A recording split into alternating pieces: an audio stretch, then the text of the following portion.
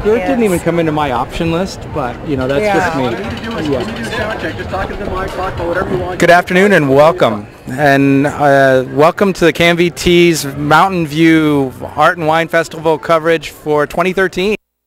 We're here today testing mics. Good. There we go. All right, Teresa, your turn. Okay. Well, it's a beautiful day here. It's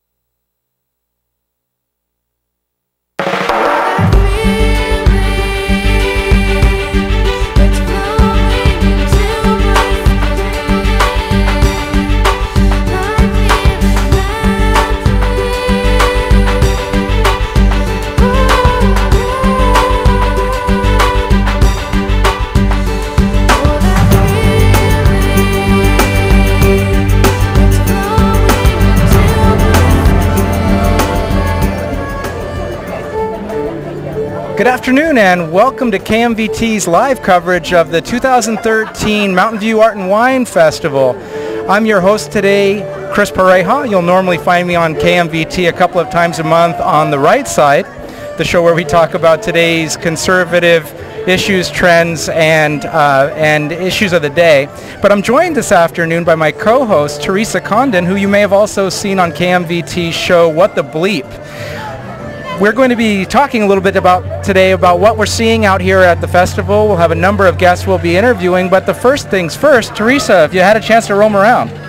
Yes, I have, Chris, and I have to say, I think this year's Mountain View Art and Wine Festival is even better than last year, if that was possible.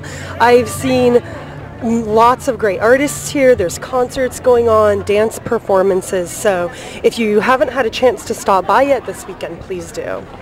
This really is a situation where there's something for all of the senses, right? There's something for sight, smell, sound, taste. They probably prefer that you ask before touching, but overall, if you need something inside your house, outside your house, for the walls, for the children, it's pretty much here. Yes, and let's not forget the wine cellar as well. This is the Mountain View Art and Wine Festival, and there's a lot of great vineyards here, and so if you're looking for something to fill your wine cellar as well, this is the place to come. Yeah, it definitely is, and one of the things that people might be concerned about is parking, but I found that the parking is reasonable. You can get it even as low as $5 nearby in some of the parking lots, and if you pick the right parking lot, it's even a tax write-off. Makes it easy to get around.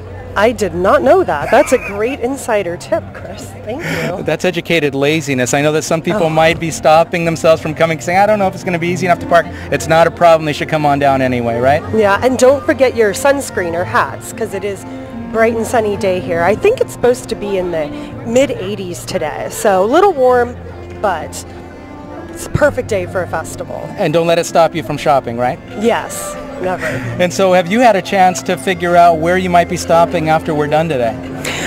Yes, there's a lot of beautiful jewelry stands here. My favorite that I've seen so far, actually, there's a steampunk jewelry stand. It's a bit of a niche, but if that's the kind of thing you're into, that it's really beautiful pieces.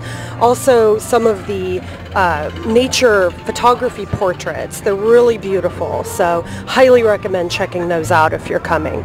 And some of the artisans have some extremely unique crafts that they've brought forward. I know my stepdad, for example, is very interested in wood turning, and I've seen booths where they do everything from razors and pens all the way up to canes and larger pieces. So that's great from an artisan perspective. Some of the food smells really good, and I've got to admit, I've got a guilty pleasure waiting for me across the street here with the bacon-wrapped hot dogs. Bacon-wrapped hot dogs. Well, I think right after we wrap up, my first stop will be the lemonade stand. They happen to have that too, Arnold Palmer style, so I think I might do a double whammy. Oh, yeah. That's a great idea. Also, there's roasted corn on the cob, which looks really great. That's a perfect summer treat. And the turkey legs actually down the street, you can see from about a block away. They're huge. That's awesome. So we're going to be talking in a little while to some of the guests. We'll be talking to the mayor of Mountain View soon. We'll be talking to other community members from around the area. But what's interesting to me is how far some of these vendors have come. Some of them have come from Redding, which is about as far north in California as you can go. And in other cases, I've seen people come from further south. So definitely a place to go if people get a chance to stop by and visit us today. And they can visit us right here on the corner of Church and Castro if they wanted to see what we're doing and maybe get caught as they're walking by on camera. Hear that? It's Church and Castro. Well, thank you very much for joining us for this introduction. And let's go see what some people on the street have to say. Hi, I'm Diane here at the Wine and Arts Festival here in Mountain View. And we are talking with a fabulous artist here. So I'd like you to introduce yourself. Okay, my name is Hector Valencia, and I'm out of Tucson, Arizona. And I do metal artwork, and most of all my stuff I get powder coated. And being from Tucson, I enjoy looking at glass. We have about 350 days of sun in Tucson, so I like incorporating glass into my work. Just fabulous. I love how you thought of the idea of incorporating the sun, catching it so it can glisten and shimmer. Right. Well, people think of this as jewelry for the home. So, people like putting this out in their yard, and the wind turns it. It's kinetic art. So, again, I powder coat them, and it's all metal. These things last for a very long time. What stone is this? This is gorgeous. This is actually not a stone. It's actually glass. Yeah, it's glass. It's solid glass, green glass that's come from a factory that this is like a spillover, and it just becomes a slab. And so it gets cut. I break it into the a shape, and then I'm able to work with it from there. You showcase it just beautifully. Really, thank you. So, and then you make some little things here. Little things too. People like looking. Usually have something that they want to give to a child or for their own home. Then again, it all reflects to the sun. Just all my stuff that goes outside goes out and just is able to work in order to make it glimmer. Okay, well, thank you so much for talking with me, and good luck with your sales today. I appreciate it. Appreciate the time you stopped by. Thank you. We're talking to Richard Vest, the wildlife artist at the Mountain View Art and Wine Festival. Richard, how long have you been doing this, and what made you get interested in the first place? Well, I've been carving since 1978, and I grew up in San Francisco, so I'm a Bay Area guy. My dad had 12 salmon boats out of Fisherman's Wharf for 30 years, so that kind of got the sea part of me going. But I've developed a unique style which is hand-carved, and I've worked really well on sea life and animals for that long period of time, and now I have a lot of collectors in the Bay Area. Well, your work is beautiful, and it's so diversified. You have turtles and giraffes and Do you have any one type of wildlife that you prefer? It's actually the piece I'm working on, but I'm really expanded out into all kinds of sea animals and regular wild animals. And for example, a lot of people have African themes in their house, so they might really be interested in the giraffes. And the process of the way I do this is I'll photograph the animals in their natural habitat if I can, I'll bring back the photos, do full-size drawings, and then from the drawing I do the carving. That's why they're so real. And even though I get a lot of carvers that come into my booth and like the work, a lot of them don't have a good drawing background. It's the drawing married with the carving that's been the unique style for me for 30 years. It is just impressive. It's wonderful. Did you study this, or are you self-taught? I did. No, I went 5 years to San Francisco State drawing and sculpture program, so I've got a really good foundation in that. And you can see it, you know, in the pieces. So people are really discerning nowadays. They're really looking for high quality work. There's a lot of good artists at this Mountain View show, and they all have that bug that attached to them to do artwork. So they just, it's almost like a perpetual motion. That's great. Is this one of your favorite shows of the year? It is, yeah. This one, the Fremont and Los Altos are all really big shows for me, although we do shows in Arizona, too, in Tempe out there. You wouldn't believe how many people like sea life out in Arizona. They do. They must be homesick for water. That must be it, homesick for water. Yeah. Well, this is just, which is your favorite piece? As you said, the one you're working on. The giraffes are, the whole otter series is really popular, and of course all the turtles. Over here, all these large sea turtles, which are endangered species. And I actually try to get a lot of endangered species too, because people, you know, to get them interested in animals in general. So. And notice you were explaining this turtle here to someone as we got here. Right. This is a really wonderful piece here. It took 3.5 months on this turtle, and it started from a big block, and then my wife watched this slowly come out of this block week after week. And now it's done, and it's really neat to see something that's, you have an idea for something and then see it actually finished. To see that creative process is a wonderful process. It really is. Thank you so much, Richard. We'll look forward to seeing you for the rest of the week. Take care.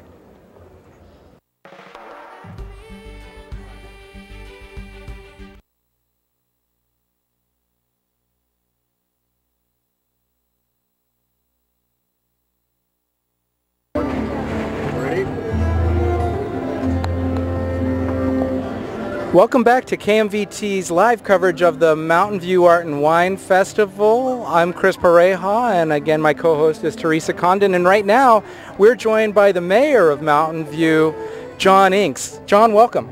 Thank you. Glad to be here, Chris and Teresa.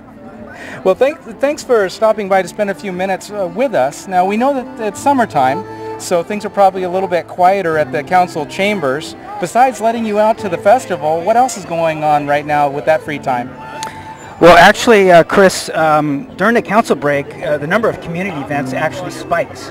And so throughout the summer, there are any number of ceremonial events, openings, ribbon cuttings, community events, ice cream socials, picnics, everything. There are a lot of organizations to meet with, a multicultural city. You know, I welcome the Hare Krishnas who moved from San Jose to their new temple.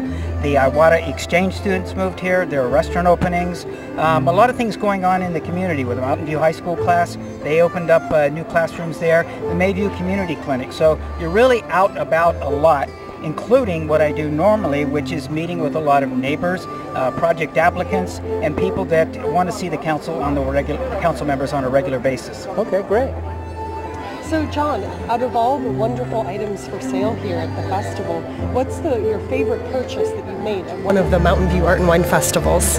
Well, the favorite purchase I happen to be wearing, which is a pewter belt buckle that I bought when I got my pilot's license back in 2006. And it's a really fancy piece of leather work and a rather heavy buckle, and I'm pretty proud of it. You know, really, that's probably the best that I've bought here of the scores of gifts I've bought for over so many years. And that's a great purchase, and obviously a lot of emotional sentiment tied to it. But what's in the bag? What's in the bag? This happens to be my wine glass from my first Mountain View Art and Wine Festival. I moved here in 1975.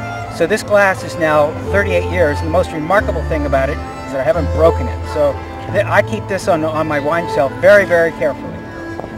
Well, I will do my best not to knock you over in my excitement. Is there anything else that you've seen today that might walk home with you as you leave? I could be tempted for some of the delicious food that is here. I don't know about buying anything, but I look around, I haven't had lunch yet. I may buy something. Well, if you're not careful, depending on what you do buy at the food booths, there's some pretty good things, but they may be with you for a while. I'm very aware of that, Chris. Great.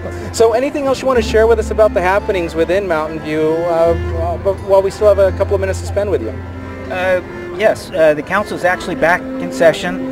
We had a facilitated work session to improve our processes, anything that we can do there. And there are a number of development projects that are going to be coming through. So the council is back in business, and that's going to be keeping me tied up for the rest of the year. Any of those projects that the community should be aware of and might get excited about in a positive way? The community is already excited about some of them. In fact, has talked to us about them. Some of the developments on El Camino Real, some of the growth areas of the city. You know, there's some challenges with change and intensification that require careful policy development. Great. Well, thank you so much for spending some time with us, John. And let's go to the street and see what people have to say. So this is Diane Sparks, and I'm going to be interviewing. Yeah, my name is Woo Bong Yi. Nice to meet you, and we stopped by your booth because we just love your work. It's beautiful. Can you tell me about where you're from and about how you started painting? Yeah, I'm from San Bernardino, Southern California. Oh, okay. And when did you start working on your artwork? I work. My original born is South Korea. Yeah, it's an art school, not here. I work over 35 years. Your talent shows so beautifully. I love your colors. What's your inspiration? Nature?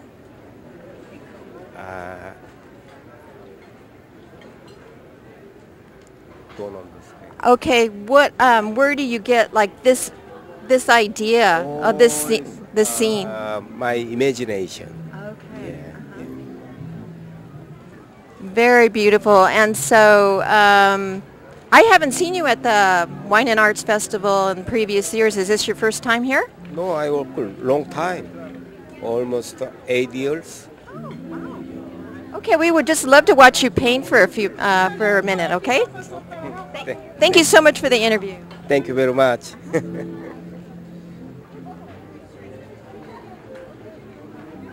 the waterfall. Wow. Oh, look at that. He did in layers.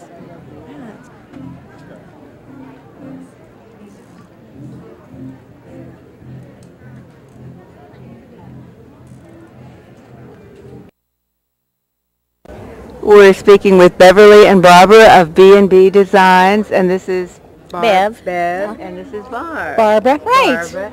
And they designed these beautiful bags and other items. And let me ask you how you came up with the idea of doing this. Actually, that Barbara did with a friend had bought a bag and wanted some improvements on it, and she worked with her and designed it, and then we ended up getting it patented. Oh. Our bags are patented. That is amazing. So the designs are mostly yours? Well, we improved on a design to get the patent of it, but they are a beach bag and towel, so they're all one piece.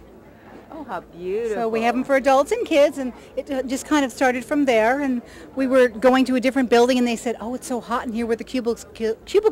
Could you make us some neck coolers? And then in the corner, we have our neck coolers, where we're actually activating them now. And they've been selling very well all the time. How do you activate them? They have crystals inside of them, sewn in there, and you put them in water for about 15 minutes, and then they get up like this, and the crystals absorb the water. The crystals absorb the water. Right, and then when they get warm next to you, you turn them, and it keeps going like that. Any water source will reactivate as long as the material stays moist. They are marvelous. They really are. I bet you've done well today. It's the hottest weekend of the year. Yeah. So do you use recycled material in any of this, or is it all? It's all new fabrics. All new fabrics. They're cottons, and we got started with the scrunchies, the hair scrunchies, and the neck coolers from portions of the material that we had from our bags. So not much goes to waste. That's wonderful. And you're from San Francisco? I'm from Lincoln. I used to be in Fremont, and I retired and moved up to Lincoln. Barbara's South San Francisco. You're South San Francisco. Yes, I am. How long have you worked together? Since 1996. We're sisters, so we Yeah. know each other for a long time. Oh, yes. And you always got along. You didn't fight when you were little or anything.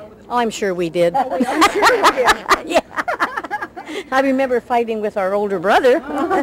We've grown out of that now. We enjoy, working together. And we don't do a lot of shows together, so it's really fun to catch up with each other since she lives more towards Sacramento area.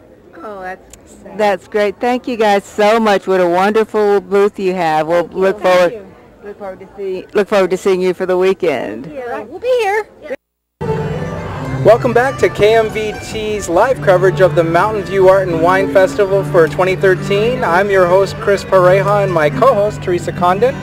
And we're joined right now by Oscar Garcia, the President and CEO of the Chamber of Commerce for here in Mountain View.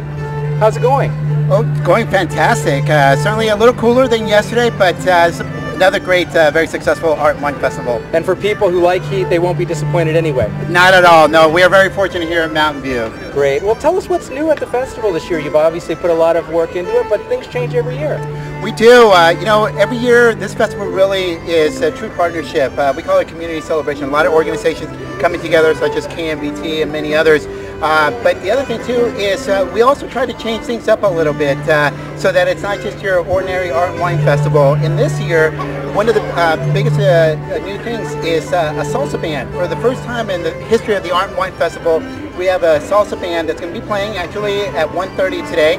And salsa music is very popular. It doesn't matter what ethnic group, age group, or whether you know how to dance or don't know how to dance. It is a very popular music genre. So we have salsa band playing this afternoon. And where can people go to hear the salsa music? So we have in the music stage right in the City Hall, Civic Plaza. That's where the salsa band will be playing today. Okay, great.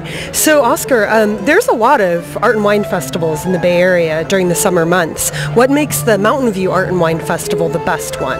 There are several things. One of the things that differentiates our festival from other art and wine festival is the artists. We actually only allow artists that actually make or they sell what they make.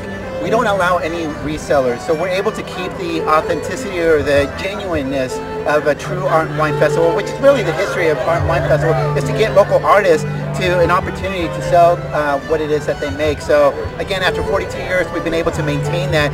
Other festivals, they allow resellers, and it just, in my opinion, it just kind of diminishes that uniqueness. Yeah.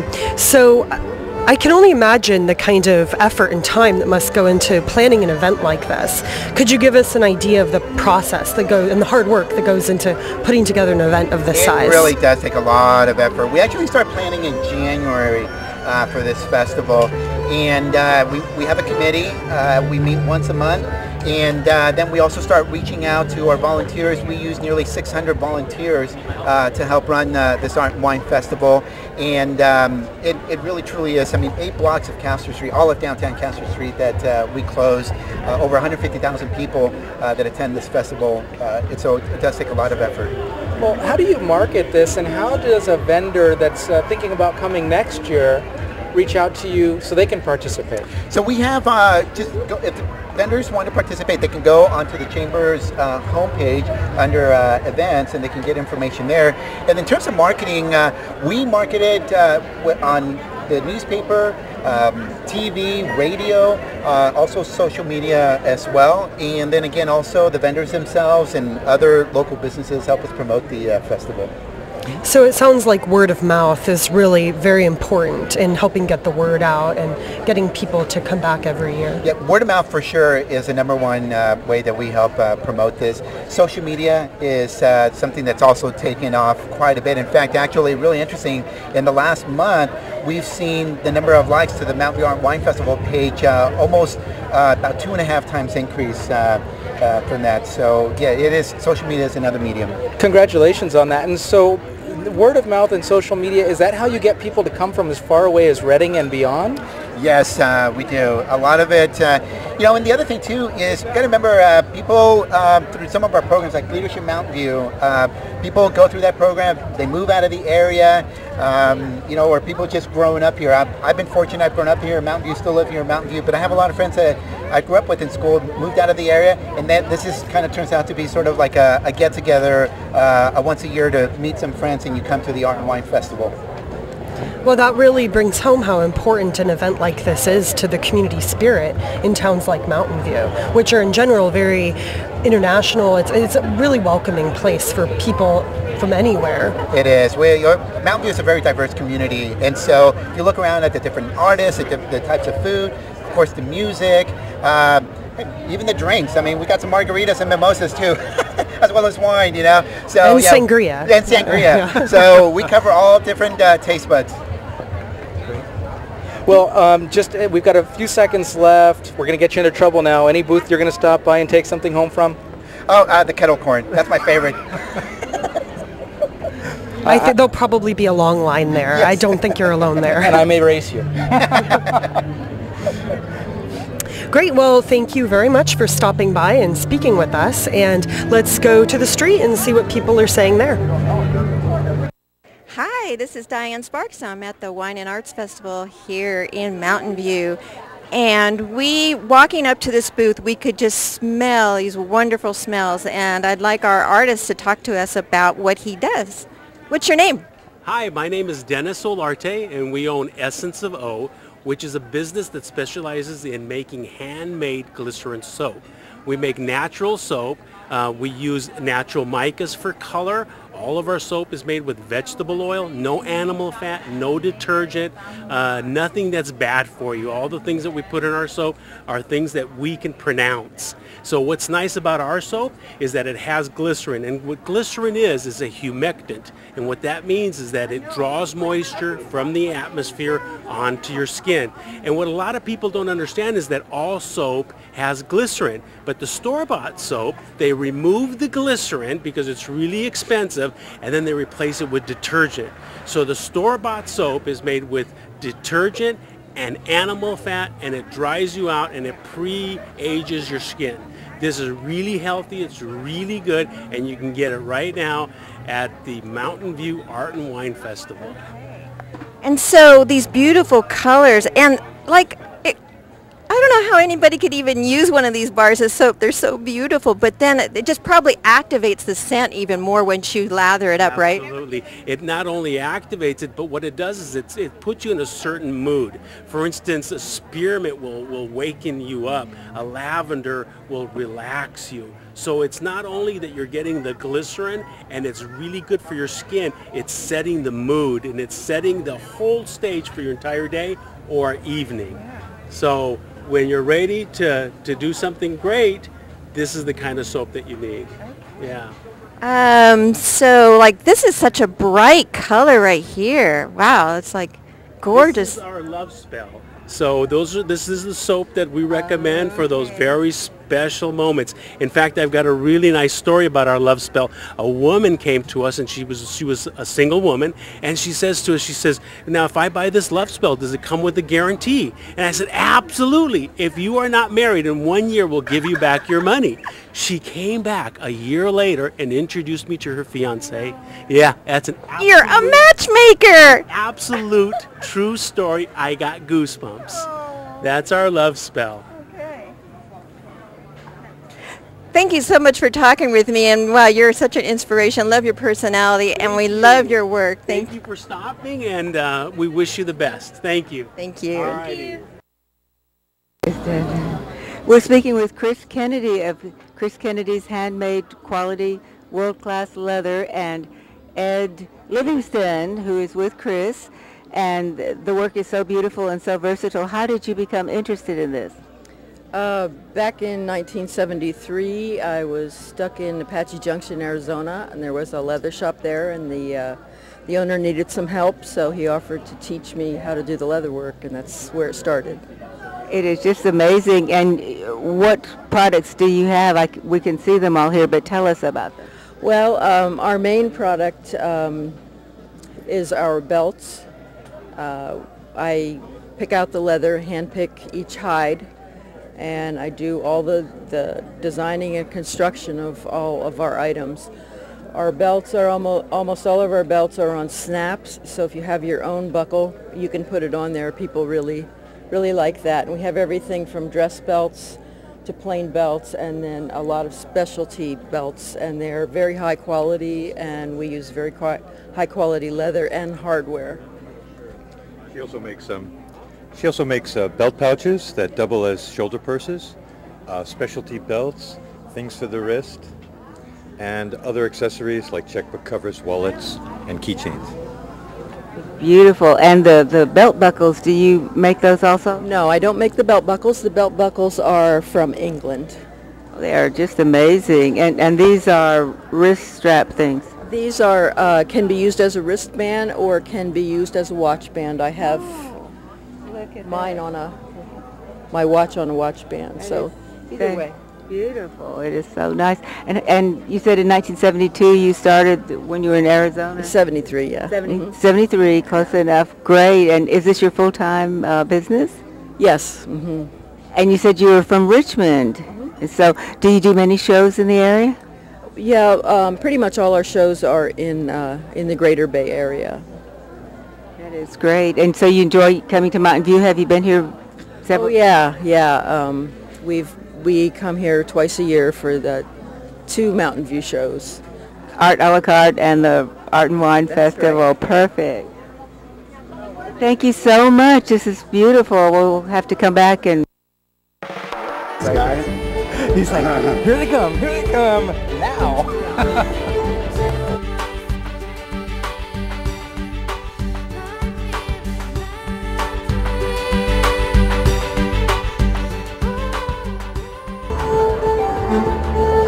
Welcome back to KMVT's live coverage of the Mountain View Art and Wine Festival for 2013. I'm Chris Pareja.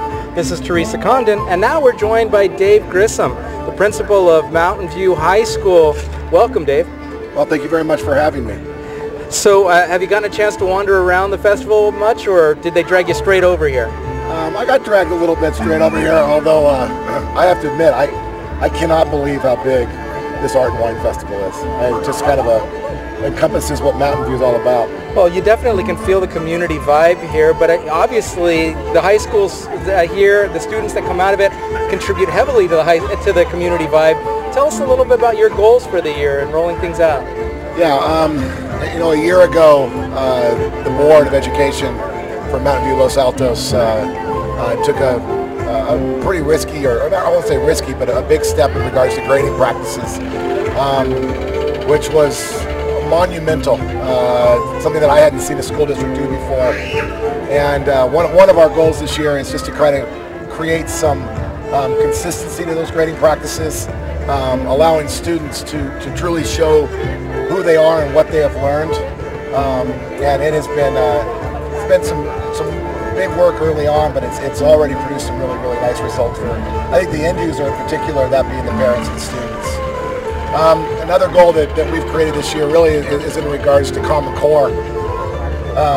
Common Core is the next step in education throughout the United States, and it is going to, the old state standards that we're used to, and the old API and those kinds of things, those measuring sticks, are greatly going to change over the next 12 to 24 months, and there's a real need for us to look at how we're delivering curriculum, the instruction practices that we use, and we're just at the first steps of that. 47 states have adopted the standards, and we'll be full board into that come 12 months from now. And the first assessments for that will be about 18 months out. And it'll be a huge change, an absolutely monumental change in the way we deliver curriculum throughout this country. 47 states. I mean, there's only four that includes Washington, D.C. that haven't jumped aboard yet, and I would assume that most of those would as well. And the third really is just kind of build community and build the culture both on campus and within the city of Mountain View, and the city of Los Altos for that matter. They are just absolutely wonderful communities to work with. I've said this before in some PTSA meetings and other things, but I've just never felt more welcomed at a place. The people and the communities here are just, they're spectacular. They really, really are. Well, Dave, you sound extremely excited about your new role and very, very passionate about these new changes that are coming. I understand you were previously the principal at Santa Clara High School. Could you give us some more information about your background there? Yeah, I started teaching at Santa Clara High School 18, 19 years ago. Worked at Santa Clara High predominantly most of my career. Became a principal there 6 years ago. I served as an administrator prior to that for 7. So I was at Santa Clara High as an administrator for 13 years. There are drastic changes, drastic differences between the two communities. I have never been in a school district before that does so much for kids, and it has just been, it's unbelievable. And that goes from the tutoring centers that we have on campus that are open. I was going to say 24 hours, but that might be a stretch, but open 12, 14 hours a day for kids. And it's a campus that truly never sleeps, from the school day to those things that are happening after school, whether that's sports or music, a huge music program at Mountain View High School, and it's really, really exciting. Huge choir program at Mountain View High School. I'm really excited about the drama program as well. We have a new instructor this year, and he has worked in New York, worked on Broadway for a while, and he is, you can already tell the differences that he's made for students as well. And then the community. I mean, the community is, it really, really supports Mountain View. And I won't say they didn't in Santa Clara, but it's a very different community, and in a very positive way. And that's definitely in Santa Clara because I loved it there, but they're just very, very passionate, especially about what the students are doing in the classroom. Okay, well, great, Dave. Thank you so much. It sounds like there's a lot of exciting changes ahead at the high school, and I'm sure the students are lucky to have you there. So let's take a break and go to the street and see what people are saying. Hi, I'm Diane Sparks, and I'm going to interview a musician who has a beautiful instrument, and I'm going to let you introduce yourself and talk about your instrument. Okay. I'm Bob Culbertson, and the instrument that I'm playing is called the Chapman stick. And it's been around since 1974, invented by Emmett Chapman out of Southern California. The sound is created by hammer-on. That means I hit the string into the fret, causes it to vibrate. So here's a chord. Now I can add the bass and also the melody here.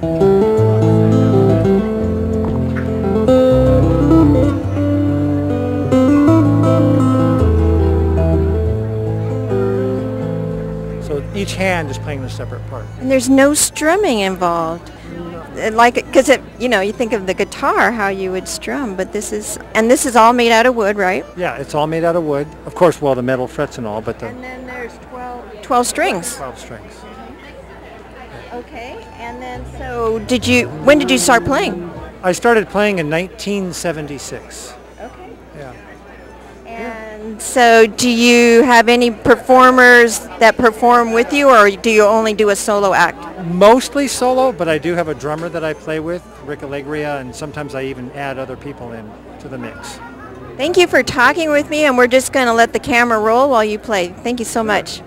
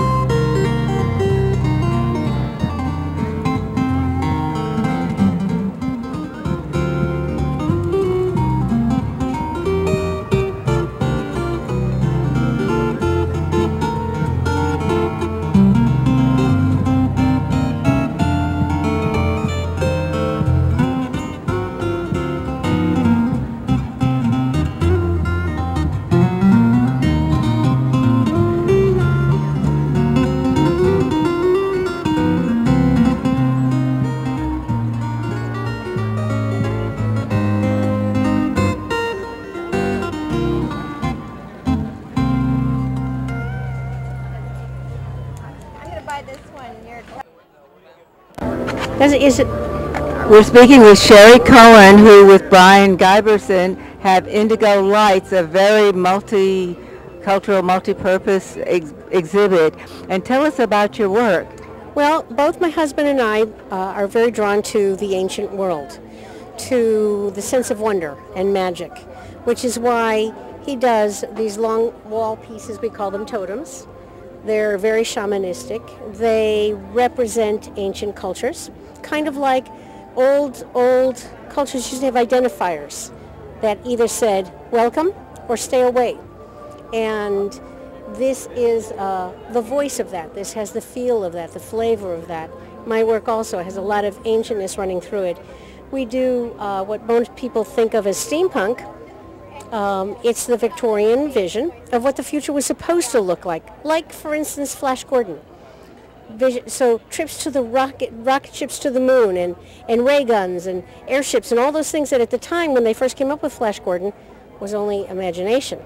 And so when you think about all of the mechanicalness of steampunk, it's supposed to work. It was supposed to make our lives better. It was supposed to help us explore the center of the earth. It was supposed to help us go to places that we couldn't go to. And that's the kind of thing that we try and tap into with our work. It's just beautiful. And where is your studio? In Orange County? Orange County. Yes. Orange County. Orange County, near Laguna Beach. South of Los Angeles. South of Los Angeles, yes. Wonderful. Do you come to this show every year? No, we don't. This is the first time we've done it in years, but we do a bunch of Bay Area shows. We did Palo Alto just 2 weeks ago. We do a series, we do about 4 to 5 shows up in the Bay Area a year. So work is just beautiful. How long have you had this business? 19 years. 19 years. So this is your full-time occupation? And that plus I teach metalsmithing. Oh. Yes. That's wonderful. Thank you. Such beautiful work. Is there anything you would like to point out, particularly that you like? I'm just trying to death with the way that one came out. It's brand new, and it is amethyst and crystal, sterling silver. The process is called lost wax cast. This is amethyst and crystals. Many people think you have to be really tall to wear things like this. And I tell them that the size you are on the outside doesn't matter. The size you are on the inside is all that matters. And my jewelry is the celebration of spirit. It wants people to notice you. It wants to stop people in their tracks.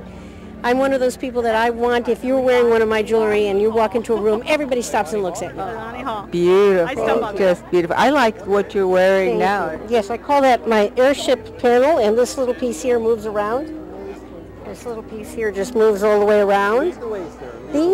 We make these, we take antique mantle clocks and we take them apart. And we use all the pieces, not just the gears.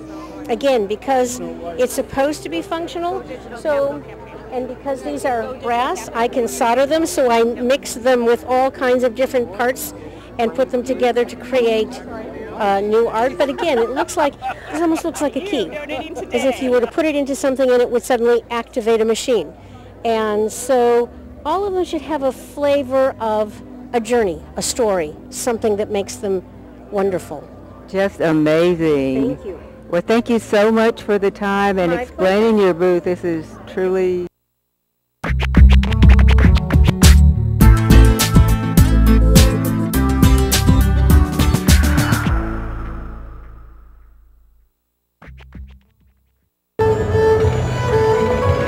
Welcome back to KMVT's live coverage of the Mountain View Art and Wine Festival for 2013. Again, I'm your host, Chris Pareja, and my co-host, Teresa Condon.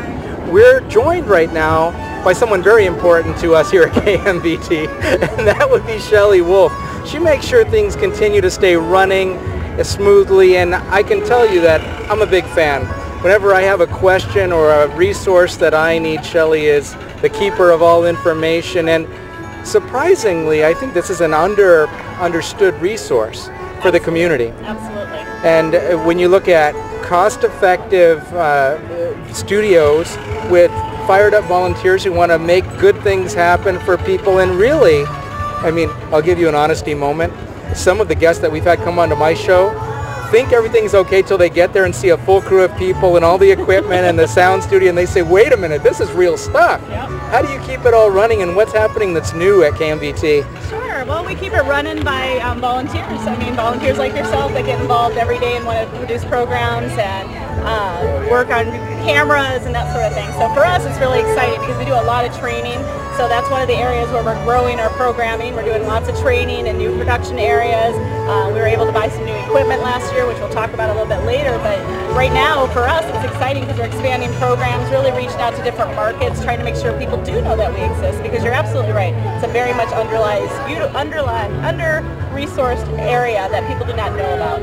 And for me, I spent a long time working on trying to really expose what KMVT is all about. And it's a resource for anyone that wants to get involved, learn how to do video production, learn what a studio is all about, wants to get in front of the camera, and it's all easy. I mean, people pay millions of dollars to go to school and buy equipment and do all this, and you can turn around and right in your own backyard have really cost-effective training, and it's all hands-on right in our studio. Well, and also, you don't just do this for people, you do it for the youth, you do it for people who are doing it for fun, people who want to test out a new career path potentially. Absolutely. Talk to us about the differences between those levels of... Sure.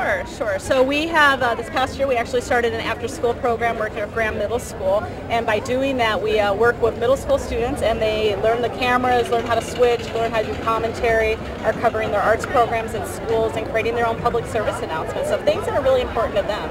So we started with that process, and the kids then come in, they can take our camps, we have great summer youth programs that we offer, and then we have great classes for adults as well. So adults can come in, again, it's all hands-on training, wanting to learn a new career, which is actually how I started out in this business. And you did. You got a career out of it. I got a career out of it, believe it or not. And I started my own production company out of it years ago. So for me, it was a really, again, hands-on experience is what we offer. And so we really try to focus on anybody who's interested in starting a new career. We're working with some veterans, trying to bring them in to offer them new outlets. We work with a lot of seniors. Seniors really love the program as well because for them, it keeps their minds going. They get to work with like-minded folks. And that's the great part. We have a great time. I mean, we've got folks from 10 years old all the way up to 92, and everybody works together, and we have a lot of fun. We create quality program. We win awards every year for what we're doing, so, you know, we're very excited. We're very excited. This year we're actually the host for the Alliance for Community Media Conference, which is actually a national conference, but they also have a regional conference, and we will be bringing community access centers from 7 western states to the area, and with that we'll have innovators and technology folks and those that want to learn more about nonprofits and how to use Google resources are all going to be there. So anybody can sign up for this and come to the event and learn more just about community media and how it supports their community. So Shelley, how is the Going Digital Capital campaign going? Well, that's a good one. So it's actually going really well. We launched our Go Digital Capital campaign last year to raise $500,000 to upgrade our studios from analog to digital. We raised $125,000, so we were very successful with that thanks to Los Altos and to the city of Cupertino, as well as our volunteers for really getting behind and understanding the support that was needed for this. We still got $375,000 to go. That will enable us to actually buy some new cameras, update our lighting equipment, so it's really going to offer a new greener footprint in the area. But also allows us to go out into the marketplace. And so like if you're a business or you're a school and you want us to come train, we can train right on your location as well. So we're out there raising money. It's continuing, and it's a long battle, but we're actually, you know, reaching out to the community, asking them to give us support for this. Well, thank you for sharing that with us, and let's go check out a demo of this. Sounds good.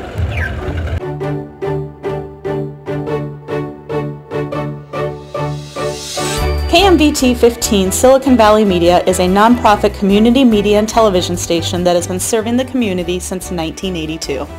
Each year, KMVT trains hundreds of adults and youth in video production, claymation, field production, and digital literacy. In 2012, we launched a $500,000 Go Digital Capital campaign to begin upgrading our analog equipment to digital. This would allow us to stay current with the technologies that folks utilize in their everyday lives.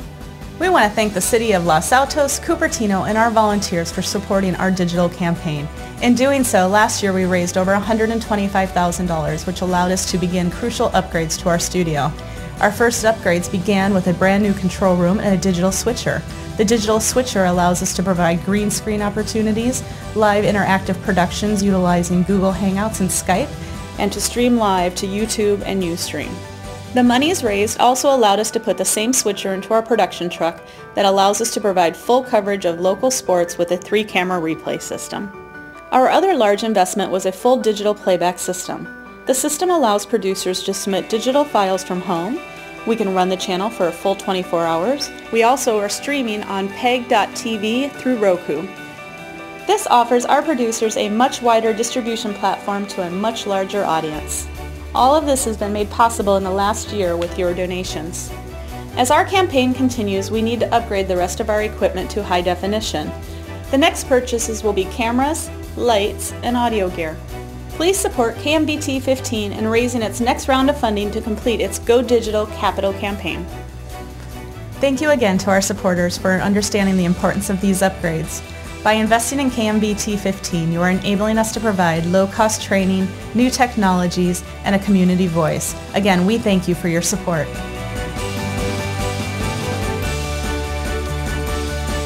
Donate today.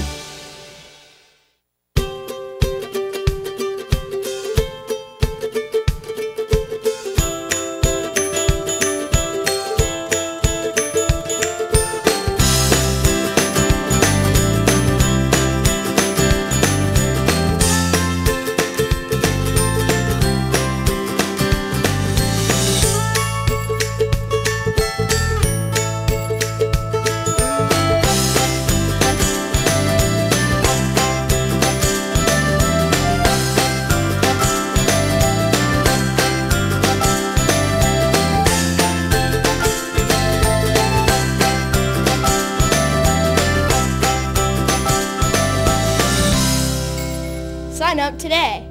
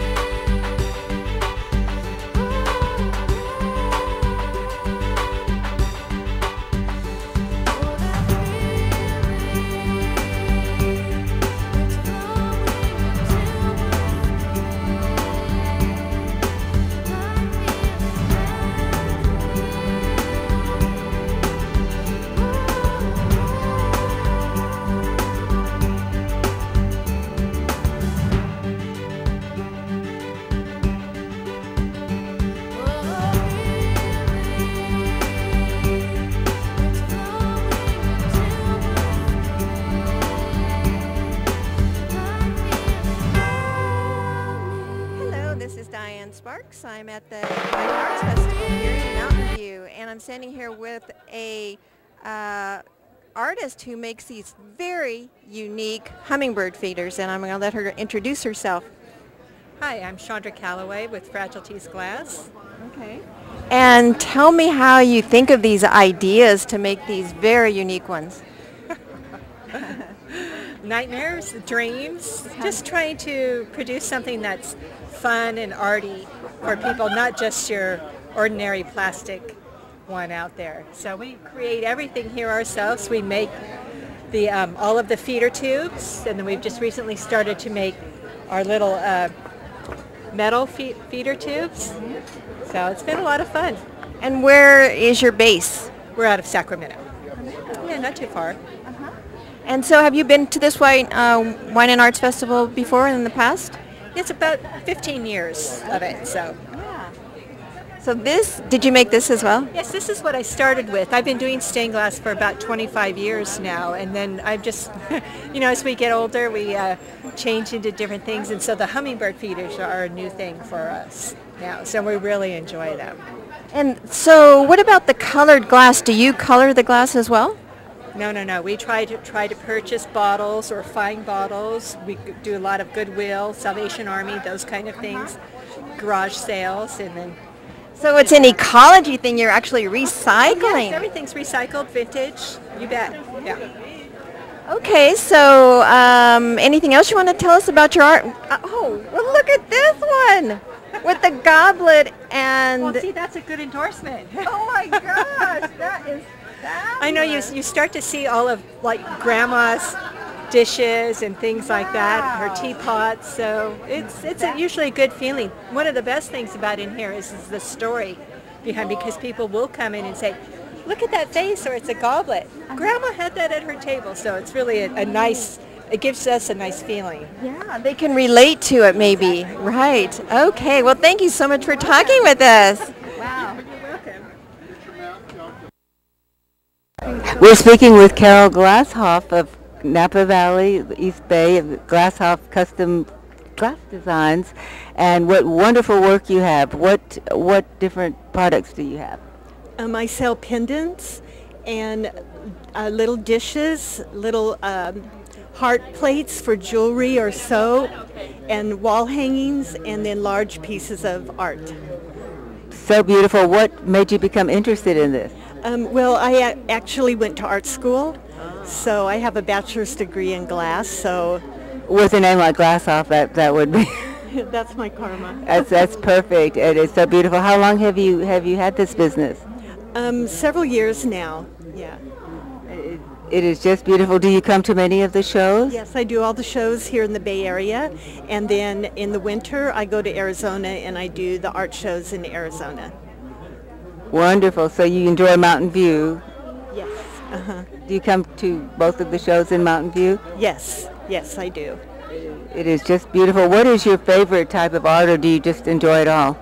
Well, my favorite method of working with glasses is like cast glass, but I enjoy doing this process, which is called pâte de verre, and because it's such a technical way of working with glass, so that I like the challenge of what it takes. So I probably, of all the work I like to do, I like to do the wall pieces the most. The wall pieces, so beautiful, and the large plates or wall designs, they are so beautiful. And your sign says Napa. Is that kind of where your studio is? No, it's in the East Bay. In the East Bay, but Napa is a good sign name. A good pinpoint. Yes, it's so beautiful. And well, thank you so much. It was such a beautiful booth and exhibit. Thank you. And thanks, guys. I'm here with Mackie, who's a setter on the St. Francis Lady Lancers volleyball team. Welcome, Mackie. So I was a Lancer myself at one point, so I do know how special the high school is in general, but what makes being a part of the Lancers volleyball team so special? Well, the community itself is awesome. The support that you get being on the volleyball team is amazing. They kind of look to us as support, and kind of we run the athletic community where they know that we have such a big standing and that they trust us. Okay, well that's great. And I understand that you recently had a tournament opening that you played in. How did that go? We played some really great teams. It's definitely a learning experience, and we have a very big variety of all positions and years, and we're just kind of coming together as a unit and playing all together, and we have some great team chemistry. Great. Well, how did the team do in the tournament opening? We won 3 games and we lost 2. Definitely a learning experience, like I said, and we're going to come back this week. We have 3 games and we're going to come back swimming in. Okay, great. Well, you mentioned that it was a great learning experience. What are some of the lessons you learned and things you're going to work on to improve next time? Well, Coach has been emphasizing working together as a unit instead of an individual, where we're coming together as a team and more focusing on another person, setting them up for success. And that's really what we've been focusing on. And once we come together as a unit and not really care about ourselves is when we're going to be successful. Well, those sound like really great lessons you've been learning. So, well, let's take a minute and throw it back to Chris at the booth. Thank you for being with us, Mackie. Thank you.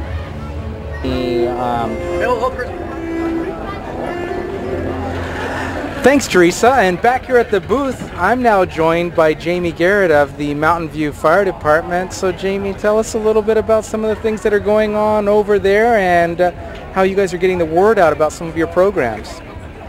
Thanks so much for having me here today. One of the newer ways that we're working to get our fire prevention messages out to the community is through social media. You can follow us on Facebook, Twitter. Our handle is MTNVIEW Fire, and that's on Facebook, Twitter, and any of the other social media outlets that we're using. And so how are you using social media to reach out to the community? I'm a marketing guy when I'm not doing this, as we were starting to talk about. It's always interesting to me how public agencies are getting the word out. Well, we are really starting to use it as a way to do community outreach. So our prevention messages, as well as during times of a disaster. We want to make sure that we have the community's support and they know where to go to get the message before something happens, so that we can be the trusted voice to provide that information. And so you're doing the things that are safety related, but you're also doing some fun related things like probably promoting pancake breakfast and that kind of thing. Of course, there's always a few fun things going on, and our upcoming pancake breakfast is one of them. It is going to be on October 5th. It's held out at Fire Station number 4, which is out on Wisman Road. And it's a great morning. There's tons of different activities. You can come out and spray the fire hose. There's a rappelling demonstration. You can climb through the fire engine. Besides having a great breakfast on top of it, it's also a fundraiser for the Burn Foundation.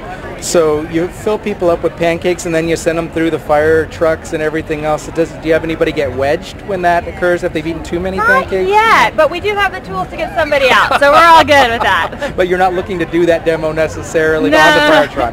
Jaws of not. life, no? You never know. We have them there available just in case. And so there's an initiative coming up on Fire Safety or Fire Prevention Month. Can you tell us a little bit about that and the official title of it? Sure. So there's one week in October that is designated as Fire Prevention Week. And this year's theme is to prevent kitchen fires.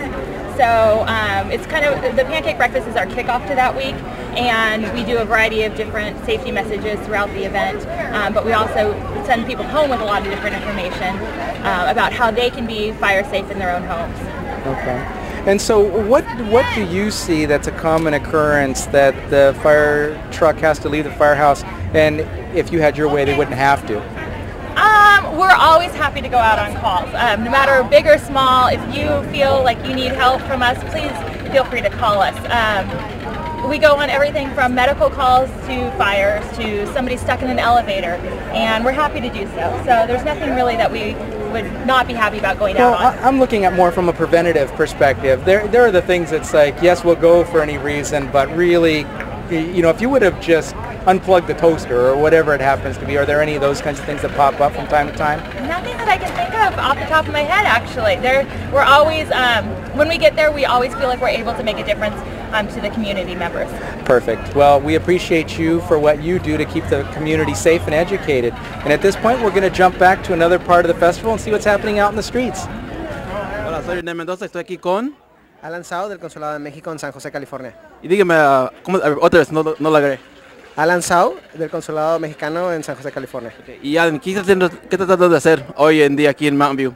Pues más que nada hemos estado en conjunto con el Departamento de Salud del Condado de Santa Clara y a Lucille Packard Children's Hospital, y estamos tratando de correr la voz en cuestión de salud. Nosotros tenemos un programa del Consulado de México que se llama Ventanilla de Salud, y estamos promocionando todos los servicios de salud que se ofrecen en el condado, además enfatizando la prevención de VIH y prevención de enfermedades de transmisión sexual también. Y entonces aquí hay algún representante de la salud para que nos pueda ayudar con eso. De hecho, yo estoy encargado de los servicios de salud en el Consulado de México, principalmente de nuestro programa que se llama Ventanilla de Salud, que está encargado de referir en cuestiones de salud a tanto a mexicanos como a personas que lo soliciten en el consulado. Además de que estamos ofreciendo pruebas de salud gratis en el consulado, que son pruebas de presión y de glucosa. ¿Y en qué tiene un sitio web para que puedan ir la gente a buscar esta información? Donde además del consulado, ¿dónde más se pueden hacer los exámenes para esos tipos con ventanilla de salud? Ventanilla de Salud tiene información, pueden ir a visitarlo. Nosotros estamos localizados en el 2125 Sanker Road de San José, California. Ok, y vamos a ver. Estoy tratando de buscar qué más preguntar, pero no tengo nada más. So, gracias por su tiempo y gracias. De nada, es para servirles. Gracias. Hi, so I'm going to interview band members from House Rockers. So I was wondering how you got the name House Rockers, and were you a garage band to begin with? No, well, I'll answer the first part. So there are actually lots of house rockers across the country. It's kind of like a catch-all name for, big bands. A lot of blues bands are called house rockers. But when we did it here in the Bay Area, there wasn't a house rockers here in the Bay. Still isn't a house rockers here in the Bay Area. And it just, it kind of evokes the spirit of kind of a house party, which is what we're all about. Okay, tell me your name, please. I'm Paul Kent. And your name? And I'm Nick Chargan. Okay. And what instruments do you play? I play guitar and sing. Okay. Lead vocal? Yep. And I play keyboards and sing. Lead vocal. Okay. And what kind of music do you play? Everything. You name it, we play it. Well, maybe not house music so much. As Paul likes to say on stage, we do pretty good with the 60s and the 70s. The 80s, it starts to thin out a little more. Once you get to the 90s and the 2000s, then there's only a couple here and there. Yeah. Okay, so you do Beatles, Beach Boys. We do Beatles, we do a lot of Springsteen, we do a lot of Stevie Wonder, some Earth, Wind and Fire. Nice. We do a Michael Jackson song or two, Tower of Power. A lot of Tower of Power. We've got a 5-piece horn section. So. I was just going to ask you to have your brass in your band. Yeah. Ooh, cool. Yeah, it's a 10-piece band. Okay, we're going to get to listen to them play here in a few minutes. That would be great. Can't wait to hear you play. So how many members in the band? 10-piece. 10 people. 11 if you include our sound man, which we really need to. He works hard, we can't do what we do if he's he not works with harder us. than us. That's true. Yeah. Okay, and tell me, what else do you do? Do you do tours? We kind of tour the Bay Area, from about April until October. We play about 50 gigs through the course of the summer and all over the Bay Area. Summer's your time, right? You get the audience rocking in the summer, right? Yeah, nice. Do you do weddings or other kind of events? If it's a wedding, if it's a place that's big enough to hold a 10-piece band, and there's not too many grandmas who don't like loud music and that type of thing. Yeah, you need a pretty big stage. That's right. Yeah. So that. You know what? There are a lot of grandmas that love us. My mom and my aunt, they're up there dancing. Get people out there on the dance floor. Yeah, that's the good bands. Yeah, people really like when they can really groove. And then you got to play the slow songs, right? We do. We play a Tower Power slow song. We play Still a Young Man. Nick sings the hell out of it. It's like one of our showstoppers. We play My Girl because everybody loves My Girl. Nick goes back to the 60s and he does. I'm doing Let's Get It On, Marvin Gaye. So yeah, we. To hear you guys. A whole bunch of great stuff. We like to say it's the greatest music ever recorded. That's what people come to see us for. Yeah, you do the hot songs that people pretty much know the lyrics to. Yeah. And the thing about our band is I like to think that there's something for everybody, It doesn't matter, what you listen to. You're going to at least love some of what we do. Yeah. It sounds like you do a wide mix of entertainers, and then so you try to emulate how they do it, or do you kind of do your own spin on it? Well, we're not the Jackson 5. I think we get the influence from the original, but then it kind of comes out sounding like us to our arrangements, to our styles and stuff like that. So, but the core, the soul, the heart of it comes from the original. I love it. Thank you guys for talking with me. Okay. Thanks. Thank you.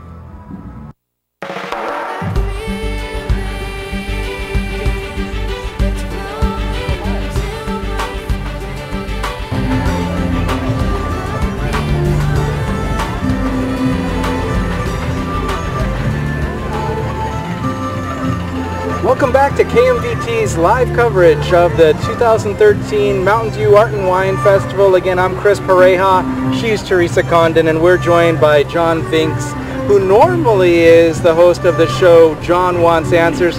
Today, he's the one that's going to be demanded of answers, and the first one to nail him with a question is going to be Teresa. What do you have to ask, John? So, John, I'm sorry to say I've never seen your show. Ever? Never ever. But you can go ahead and tell me right now, what is so great about your show? Oh, it's a great show. It's live, so we have audience interaction. Like if you're at home watching TV, you can tweet us during the show and we'll answer your questions. You can email us. If you can't get on your TV, you can watch us over the internet live. And we talk about things like civics, like Supreme Court or, government, that kind of thing. We talk about current events, like we'll talk about Syria, we'll talk about North Korea, and we'll talk about, you know, social issues. Like we did a show on being gay, we did a show on being transgender. So, Well, sounds like you're all over the map there as far as subject matter. anything that interests me will be on the show. And so, great, if it interests you, that's one thing, but has anybody outside of you picked up on it? Have you won any awards as an example? I've won 2 awards for one episode. So we did an episode last year on being gay. We had a guy on who's gay, and he told us all about growing up and living with being gay. And it was really a great episode. And we won 2 WAVE awards for that episode. And so what is a WAVE award? That's the Western Access Video Excellence Award. Excellence. It's all the West Coast states get together and pick out the best public access shows around. Well, congratulations. Well, that thank sounds you. like a very impressive award. I was very happy. Do you have any plans in the future to win more awards? Oh, I'm always planning to win awards. So the WAVE Awards are coming up again in a few weeks or months, and we've submitted 8 different shows in 16 categories. 16 categories. I tried to narrow it down to what shows were award worthy, and it was very difficult because they're all so good. You know, we're getting into our prime, our stride. Well, since you're so much about audience participation, do you ever ask the audience which episodes you should be submitting? No. That would have been a good thing to ask them. Well, what kind of categories are you allowed to submit for? Oh, they've got like 30 different categories, and anything that's not, you know, professional or by seniors is something I can enter in. They had a religious category, and we entered 2 shows in the religious category. One about we did with the Pope, and one about Judaism. So that would be exciting to see if we win anything there. We have a lot of entertainment type categories, so just shows that were did for fun. Well, so, and what's the deadline, and when should we expect to see your name in the winning lights again? Oh, geez. The deadline to enter is behind us. I don't know. Maybe my friend Jim can tell us when the awards are announced. Does he know? He is saying in the next 8 weeks. Great. Well, we're looking forward to seeing if you pull out another win. Yeah. Or more. And you can watch us every week at 9:30 on KMVT. And the second week of the month, we're live. And the other weeks, reruns. Well, thank you, John, for those great answers. Thank you for having me. Now let's head back to the street to see what people are saying about the festival. Hi, I'm Diane Sparks. We're here at the Wine and Arts Festival in Mountain View, and I'm here with an artist who does 2 different kinds of beautiful art. I'll let him introduce himself. My name is O'Day Presley. Nice to meet you. First, let's talk about your paintings that you do right here. Well, these are oils on canvas, and this is my salute to American heroes. I've got all of the major wars and stuff over the years and stuff represented. All of them have a flag in them someplace and stuff, like in the water here. Okay, a little tiny one on the front of the chopper here in the sky. So it's just my salute to American heroes. Yeah, very, very, very beautiful. I paint them so people won't forget. Yeah, that's very nice. Okay, let's move on to what you do over here with the metal. Okay, this is a product that is invented by my best friend. It's a belt buckle knife, and it works like this. Lives on your belt buckle, makes so a person never has to dig into a pocket again for a knife. If you're sitting in a boat, sitting on a horse, this knife is always handy. Now it's held in with a magnet. It's designed so it won't come out easy. You have to tilt it forward and lift it out. This is the magnet that holds it in. Now this is a rare earth man-made magnet. It's one of the strongest in the world. Everything about us is quality. The blade is 440C stainless steel. Keeps an edge forever, made in the USA. Inline lock so it won't close on your fingers while you're using it. My son and I make the holster, and we made this in such a fashion it'll last for generations. Then in here we have one of the world's smallest sharpeners. The tip of this is tungsten carbide. This is one of the hardest materials known to man. It has a flat side and a round side. We use the leading edge of the flat side. Start at the bottom of a dull knife and work up. If there's nicks in the knife, you'll feel it in your hand. As soon as it runs smooth, turn it over, rake off the burrs, and you got a sharp knife in a matter of seconds. And that lives right here in the holster, so you always have it. There's no excuse now for a dull knife. And on the back of it, we've added a fire starter, and it's called Ferrocerium, which is the newest generation of fire starter. And we use our sharpener as the striker, and we can make fire, and come on, anytime we want. Yeah. Wow. And So- so what about the carvings here? How do you do that? Now these are from our original designs and that, and we've had a stamp made and stuff, and we stamp them into plates and then adhere them to them and stuff. Beautiful. So you incorporate the stars and Stripes in and there. right. Well, we're a very patriotic company, and this is a American-made product. Yes. Okay. Well, thank you so much for talking with us. I see flames and trees, all kinds of beautiful. Yeah, we have all kinds of designs and stuff. A lot of wildlife. We have a bear and a jumping trout and a howling wolf and things that are popular and stuff in today's society. Thank you so much for talking with me. It was my pleasure. Thank you very much. Thank you. We're speaking with Blake Richards, an art photographer at the Art and Wine Festival in Mountain View, and you have such a variety of photographs. What is your specialty? Basically, we do fine art photography and then actually family portraits, and we do sports photography. And our website is blakefineart.com for the fine art, and winphotos.com if you want to get a family portrait. Wonderful. How did you get started in this? I've been doing this since 1973. I just took a photo class in high school and been doing it ever since. Wow, it is just wonderful. And do you have any preference, or do you just love it all? I just love it all, and I was fortunate enough when I was younger to study for a week or two with Ansel Adams at his workshop, and it was very inspiring. That's amazing. Are you in the Bay Area? I'm in Fremont, California, is where our studio is. That's wonderful. And do you come to the show every year? Oh, I've been coming to the show for years, like 10, 12 years at least. That is just great. Could you show us what is your, well, they're all your favorites, that's what you said. And there's so much sports photography. Is that just something that you happen to like to show? Oh, yeah. I like MotoGP. There's like Valentino Rossi there. That's my favorite, like racing and Formula One racing. But, you know, everyone likes the Giants, and me too, and the A's. We have some A's pictures. And it's just great. And so is this your full-time occupation? It's my full-time job. And what we do is everything's done with a camera and then hours in Photoshop to make them look like the painterly look that they have. Well, just beautiful work. And obviously you enjoy coming here. Do you go to any other shows in the area? Oh, yeah, we do the Fremont Art and Wine Festival, the Sunnyvale Art and Wine Festival, and a bunch of them, actually. Well, this is just great. And do you do this by yourself? Do you have family members that work with you? Oh yeah, I have a girl helping me here today and helping me set up and take it down and helping me with the customers, definitely. That is just great. And today, which is your favorite? Today, which is my your favorite? I'm going to tell you what the one that sells the most. I like it too. It's right here, the Golden Gate Bridge. Oh, that is. It's shot at Baker Beach. Baker Beach. That's our highest selling picture. Have you shot any of the Bay Bridge? Oh yeah. In fact, on our website we have the Bay Bridge. I was there 1 hour when it opened up and drove over it and did a picture of it and did the artwork of it. And the next day I walked across it and photographed it already. And did the artwork of that. It's on our website, blakefineart.com. blakefineart.com. Wonderful. Yep. Thank you so much, Blake. No, thank you. And we'll see you as the week progresses.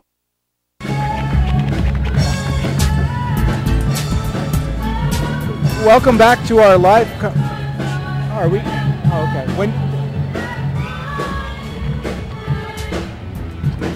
Welcome back to KMVT's live coverage of the 2013 Art and Wine Festival. I'm Chris Pareja, one of your hosts, and I'm joined at this point by Chris Shung, who is here from the Mountain View Police Department. And specifically, Chris, we're going to be talking a little bit about social media outreach and what the department is doing to help keep citizens informed, right? That's correct. So tell us a little bit about how social media fits in with the overall police department program. Well, we obviously the forefront would be any sort of emergency alert. So we would encourage our citizens here in Mountain View to follow us on a number of social media channels that we're on. If there's ever an emergency or something, we're going to use social media to communicate with the public. But on the side of that, we also tell the public a lot about the department inside, about our members, about our special units, about our canines. Canines are always a favorite. Right. And so how do you spread the word about those kinds of initiatives? Is it you're using Facebook and what other tools are you using? That's correct. We're on most of the major social media network channels, so like Facebook, Twitter, Pinterest, Nextdoor, Nixle. We are involved in very much in pretty much anything that's popular out there right now, and we know that most of our citizens are using.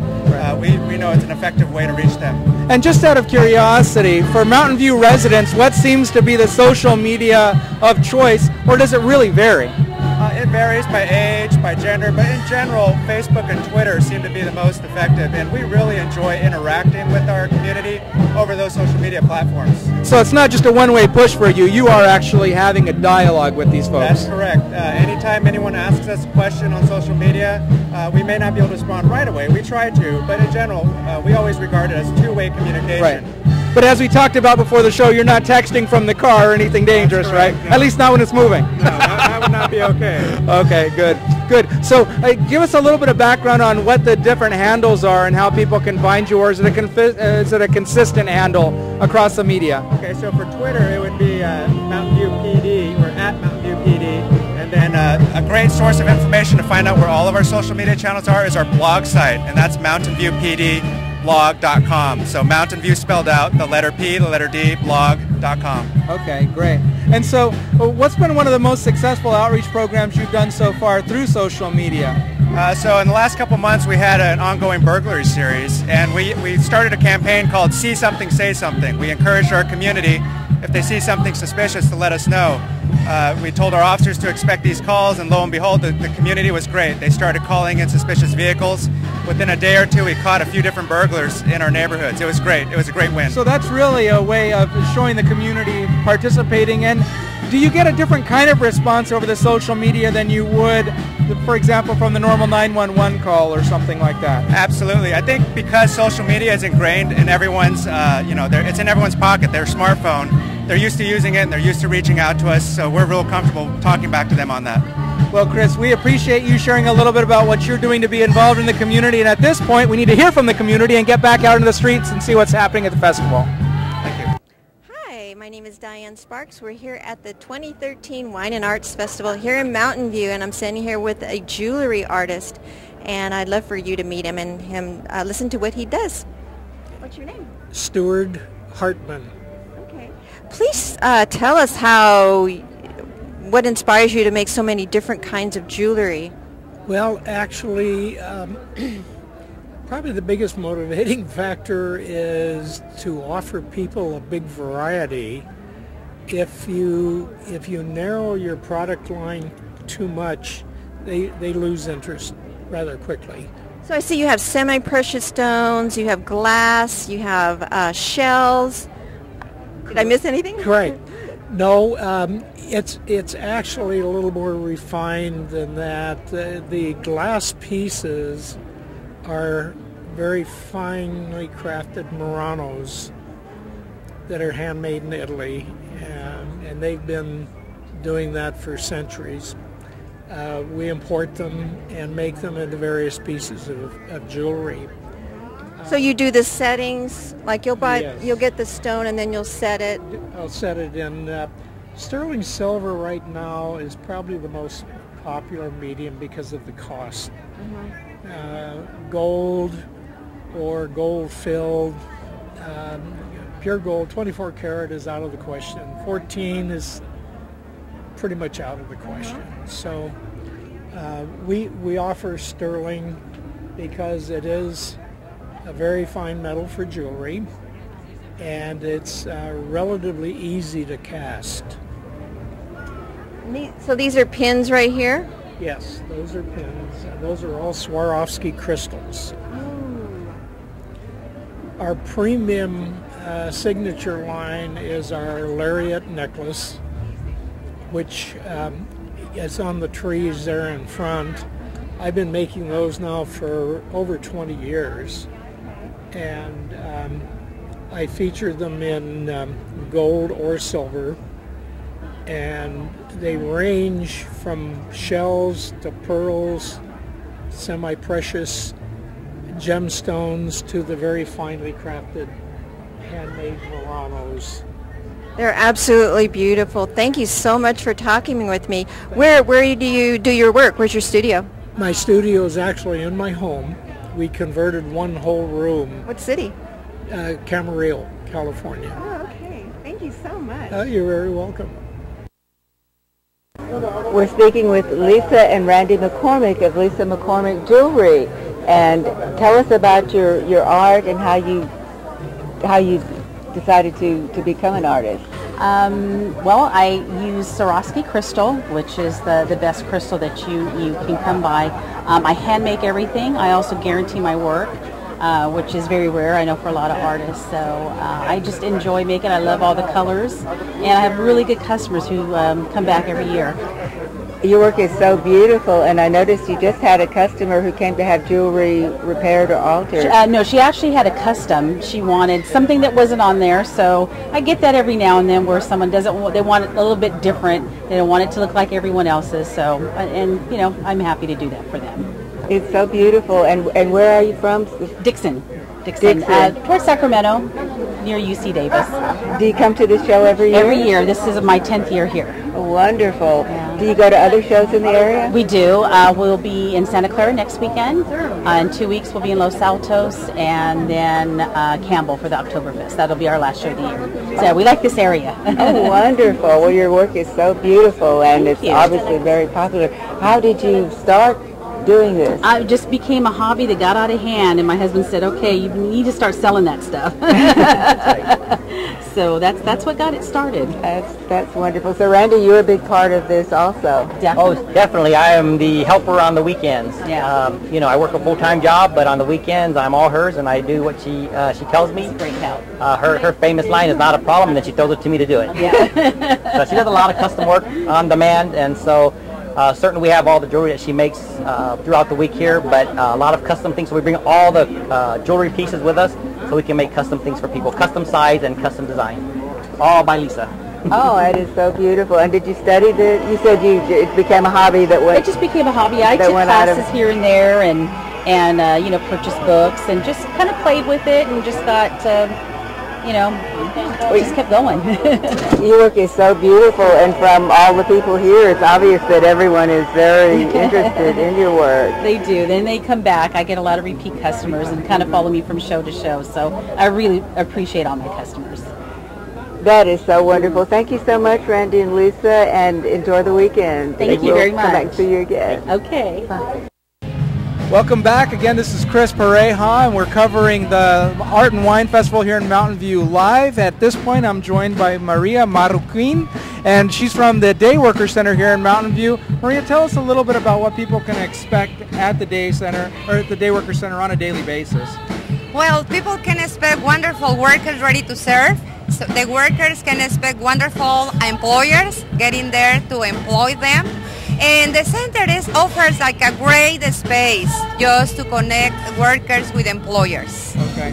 And so what kind of skills would an employer look for at the Day Worker Center on a regular basis? Pretty much gardening and labor. So for the men, women is house cleaning, babysitter, but this painting also. Moving is one of the big ones at the center, yes. And so how does a person engage someone from the Day Worker Center? Does that go through you? Is there paperwork? What happens? Yeah, employers and workers need to register with us. It's really simple. Also, the employers can do it online, going to our web address, dayworkercentermv.org, and they can fill the application form, and that really expedite the process for us. Okay. That, by the way, it's really simple. It's really quick. Okay.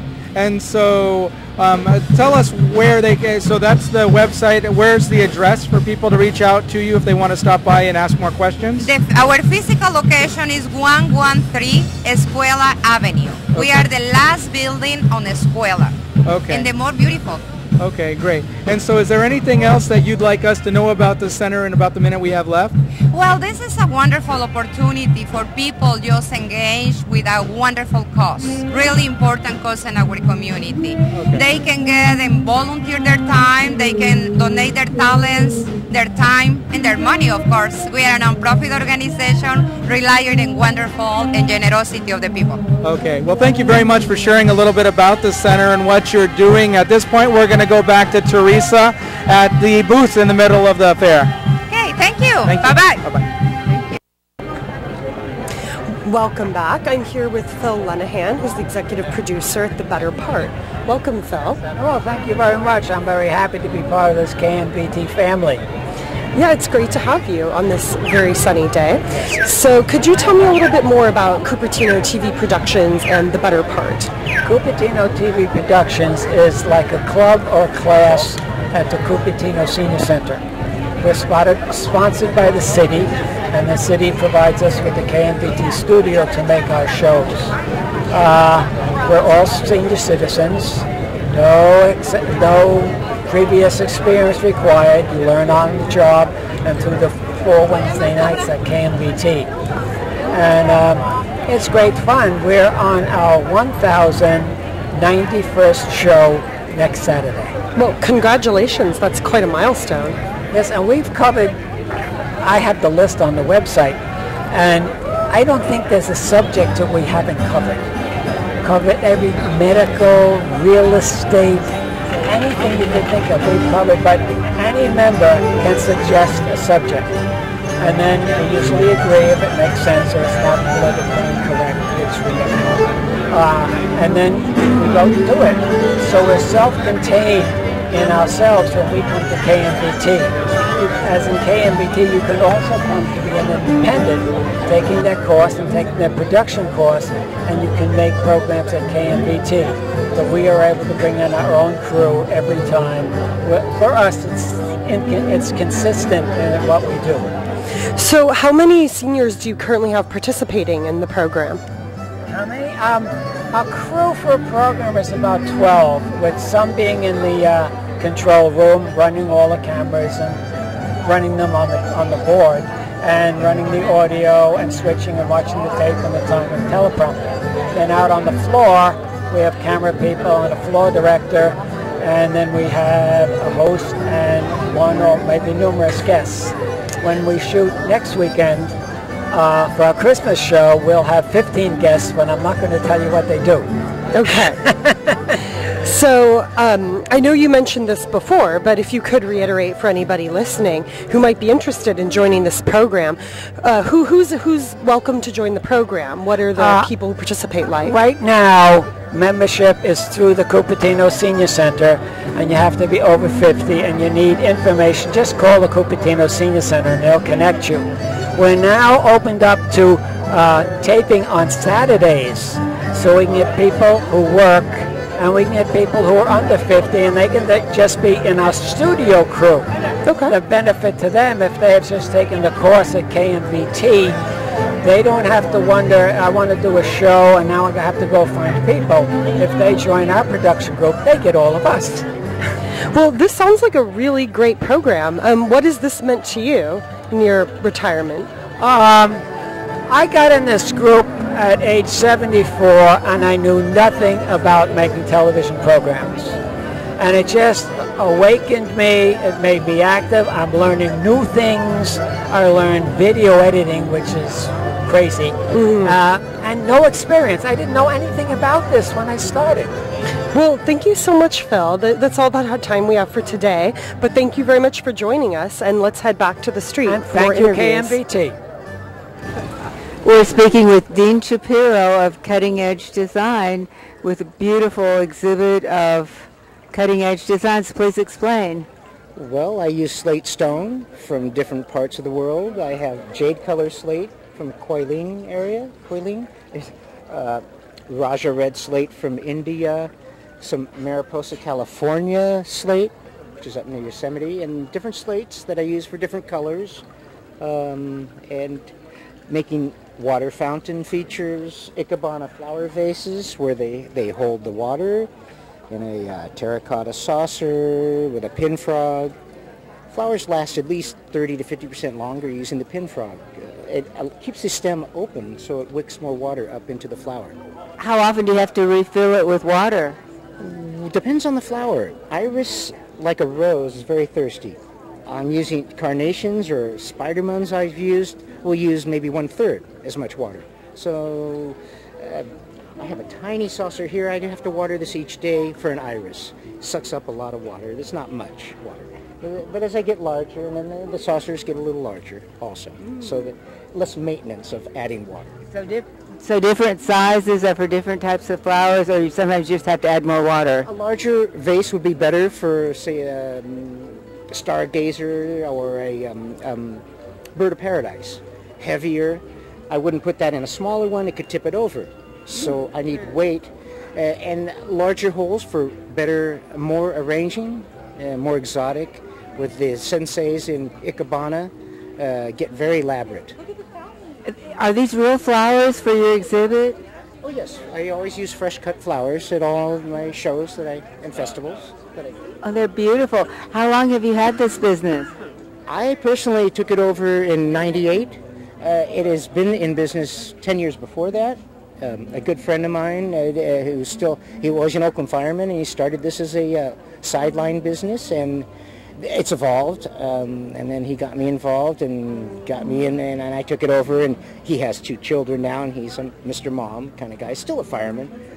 I'm doing this, though, since '98. It's evolved more. The designs on the fountains have gotten more elaborate. Instead of just a 2-tiered, we got the 3-tiered and a monolith style I do. Again, I'm doing all the work myself. I have had help throughout the years in the past, but when the economy slowed down, I got back to doing it all myself. And I'm happier that way. Better control. Product comes out exactly how or close to how I envision. Is this your full-time work? It is so beautiful. More than full-time. 30 hours on a weekend to do a show like this. And I'm back in my shop Monday through Thursday for maybe 8 or 10 hour days. So that's 70 hours or 80 hours a week I'm doing. Will you be doing any more shows in the area? Yes, absolutely. Lafayette is in 2 weeks. I'll do the pumpkin Half Moon Bay Pumpkin Fest. San Carlos.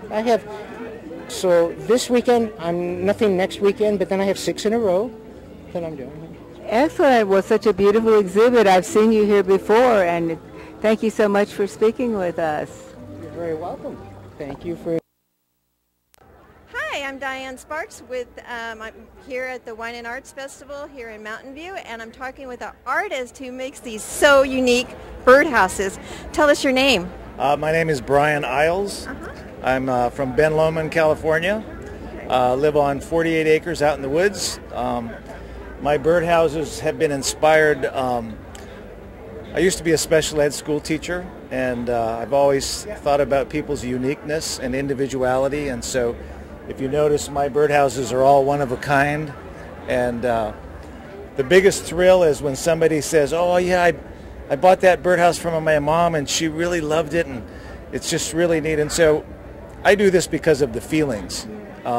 It makes me feel good, and I try to make nice, cute birdhouses that cheer people up, and I've been having a good time doing this for 5 years. I think I've made about 1,200, and they've all been one of a kind. So it's for the people to enjoy as well as the birds. Yes. So it's twofold. I love it. Yeah, they're functional. I mean, they're functional birdhouses, but it's garden art. You know, I notice, a lot of people are broke these days, and so they're putting money into their yards and decorating their homes, and so I just hope that this makes somebody feel a little better. Love it. Do you have a website? No. Okay. I do it because I like the individual contact with people. Yeah. So you come to the art festivals and show your things and enjoy people appreciating your work? Yeah. It's a fun way to live. Do you do consignment work? Yeah. I did one consignment job this woman said it was for her mother-in-law, and she was from England. She had her tea at 3 o'clock every day, and she loved to read. So it had an English teacup on top with birdseed, had a little clock set to 3, and I made a crossword puzzle with some of the books that she said. And one of the things that she said was, when she gave it to her mother-in-law gave her a hug, and she said, that doesn't sound very big, but I've been married to her son for 10 years and she's never hugged me. So the birdhouse made a difference. So I just love how you incorporated that idea just from a little bit of information and you went with it. Yeah, yeah. All right, thank you so much for talking with me. All right, you're welcome. All right, bye.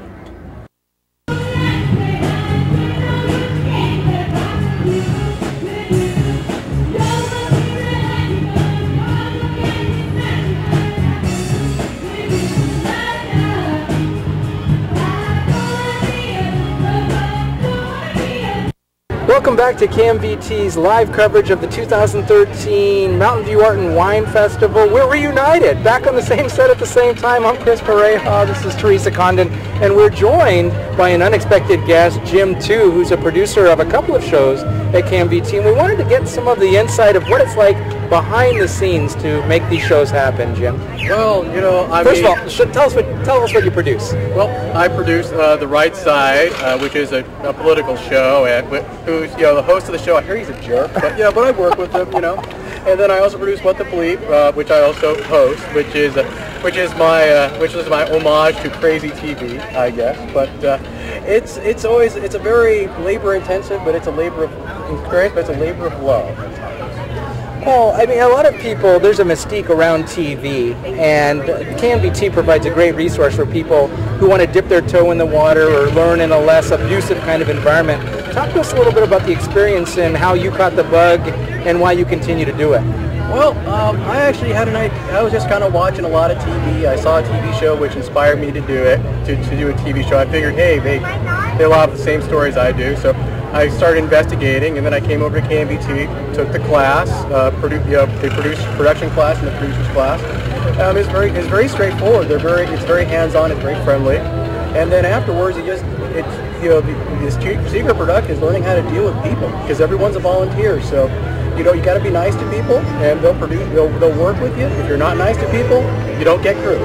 Well, and volunteers respond well to pizza. Are there other items that they will show up for? Oh yeah, donuts in the morning, right? And donuts and fake crepes, fake chocolate crepes. Oh, well, I appreciate that, I think. You've been exposed to Jim and his wrath as a producer and or host. What's he like to deal with? No comment. But he's very conscientious about bringing us in with the Krispy Kreme donuts. So that's what keeps me coming back. Yeah, so I mean, that's affirmation. Donuts work. Yeah. I mean, I think if you can make producing a TV show fun, you'll have no problem. And as long as you enjoy the experience, people will come. And I think there are benefits because, again, you know, I mean, before I came over to KMVT, you know, I wasn't that really involved in the community, but since I've been volunteering for KMVT, I've got to meet the mayor, you know, in a non-police arrest setting, so that's always a good thing. And you get to see all the booths that are out here, because otherwise I'd be shut in at home watching football, being cranky on the web. So there's always many positive, you know, side benefits of volunteering in KMVT. So Jim, as someone who has participated in a few of your shows, I've always been curious, how do you come up with the content for your shows? Where do you get your ideas from? Well, I'm a news junkie on the internet, so every time and then I find weird stuff, I just kind of post them, and it's the same thing with the weird videos and whatever floats my craziness. Great. Well, thank you very much for speaking with us, Jim, and now let's cut to a performance by the House Rockers Band.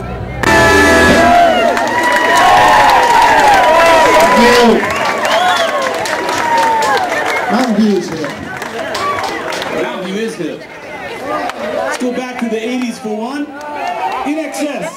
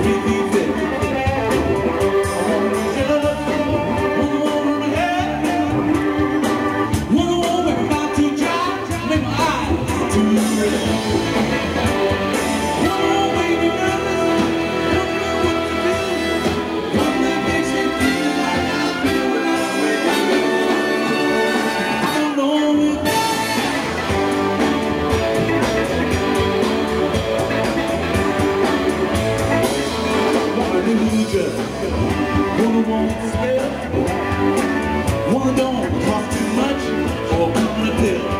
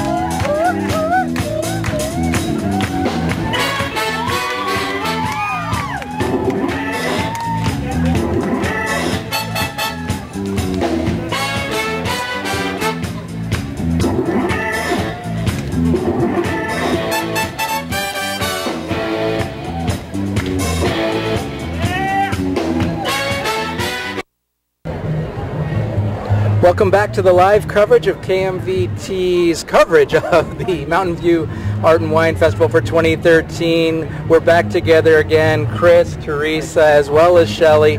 And like public broadcasting, public access means we need your help to continue to bring the programming and the resources that KMVT needs. And we wanted to spend a couple more minutes with Shelley finding out how can people give money, where will it go, how fast can they get it to us?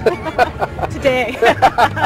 Yes, we have lots of opportunities for people to be able to support us. So we have a Go Digital Capital campaign. That money, if you dedicate that money, goes directly to upgrading our equipment. As I mentioned earlier, we have to upgrade our current cameras. They're still analog standard definition. We want to make them high definition. So that's where our big focus is right now. But also sustainability. As you mentioned, we are a nonprofit, and by being a nonprofit, that means that we are always looking for money to support and sustain our programs.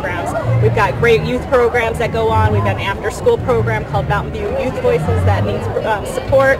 We've got a sports program. We shoot over 100 sporting events in this town each week, each year. And with that, we can support that program so businesses can actually do underwriting as well. So it's not just the individual we're asking for money, but we're looking to businesses for support. In January, we're starting a new program called Project Connect. We just received a grant to buy some equipment to actually do some ESL training and provide digital literacy classes. So we'll be teaching basics of how to use computers, and then from there, they'll learn how to do video production as well. So since there are youth programs, we can do the Jerry Lewis thing and say, do it for the kids. Do it for the kids, that's right. Do it for the kids, do it for the veterans, do it for the seniors, do it for your community. This is your channel. So it's get involved today, support it. It's $1, $5, $10,000. We can use it and put it to good use. You can make it donatable to KMVT15.org, and we're right on our website. You can call us or you can stop by our booth. We're on the street of Castro and Church, and we can swipe your card today, or we'll take cash or check. So yeah, I saw you're technologically equipped to take the money right now, however they want to give it to you. Yes, absolutely. So we've been blessed with the little Intuit swiper, so you know, we're able to take your money today and get it rolling. So it'll go to good use. So we're a staff, everything's volunteer. So again, it's a write-off for you as an individual, and it's a great opportunity to support your community. Great. Well, thank you so much, Shelley. This is really great, and hopefully some of you out there listening are ready to walk up to our booth right now and donate. And let's take this back to the streets for a few more interviews and see how the festival's going. And donate today. Hi, I'm Diane Sparks. We're at the Wine and Arts Festival here in Mountain View, and I have an artist with me who makes these very, very cute puppets. Tell me your name and talk about your work, please. Okay, sure. My name is Cherise Wholesome, and my company is called Findle Productions, Inc., and I am the sole creator and puppet builder for the company. And what I sell here is professional arm rod puppets, and we have various kinds. I've been making puppets now for about 10 years, and I've been selling them for 4 years, and this is, I think, my 3rd year at this fair. Okay, so I see you make cute little clothes. Well, you don't make the clothes, you probably... Clothes I do not make. Some of them I do not make, but the puppets I do make. And so I love how you have a heart in most of the mouth. It's so cute. Yes, so the thing about the heart is I just try to convey love with the puppets, because I call this a smile booth, and a lot of people come here and the puppets generate smiles and the hearts demonstrate love or generate love. I bet I bet these guys go to like schools and hospitals. Do you know where people use your puppets? Yeah, well, predominantly a lot of my client base are teachers, therapists, entertainers, and public speakers, and also, attorneys. No way. Tell me about that. Well, I'm a legal secretary in the day, and so the attorneys at my job do use them for different reasons. Probably to relax their clients. Like, okay, this isn't all that serious. We're going to depose you, but, you know. Well, we actually use them to make... We make puppets. We have a puppet making activity where the attorneys there make the puppets, and we raise funds for the San Francisco Food Bank. Oh my gosh, that's a fantastic idea. Fundraisers in the office, yeah. Fantastic idea. So you do a fundraiser with it, yeah. And the saxophone guy. Wait, yes. Oh, thank you. So yeah, he's one of the popular puppets. My other puppet, most popular puppet, is a chef puppet, and he's popular. And for that reason, he's not on display because he's constantly being sold. And so yeah, so this is our saxophone puppet. I tour all the art and wine and jazz festival circuits, and so sometimes I bring the jazz puppet or the saxophonist to the jazz festivals. Thank you so much for talking with me. I love them. They're so, so cute. Thank you so much for having me.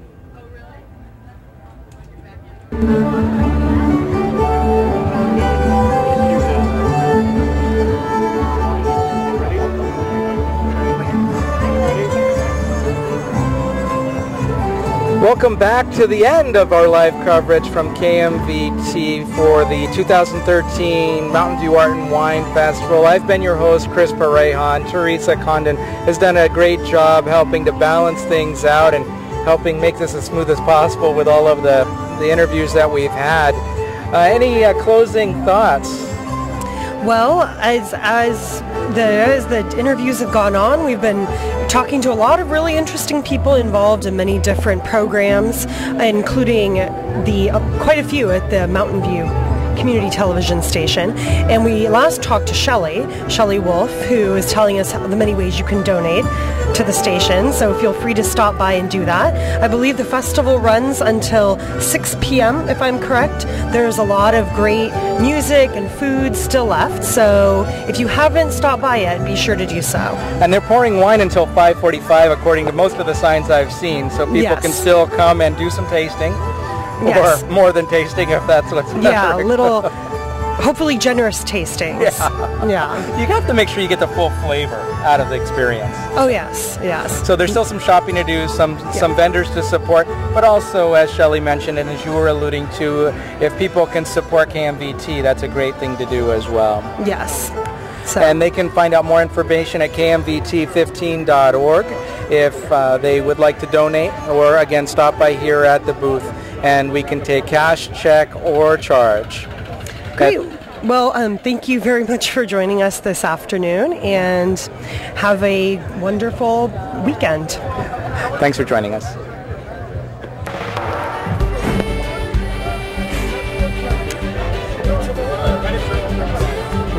Oh.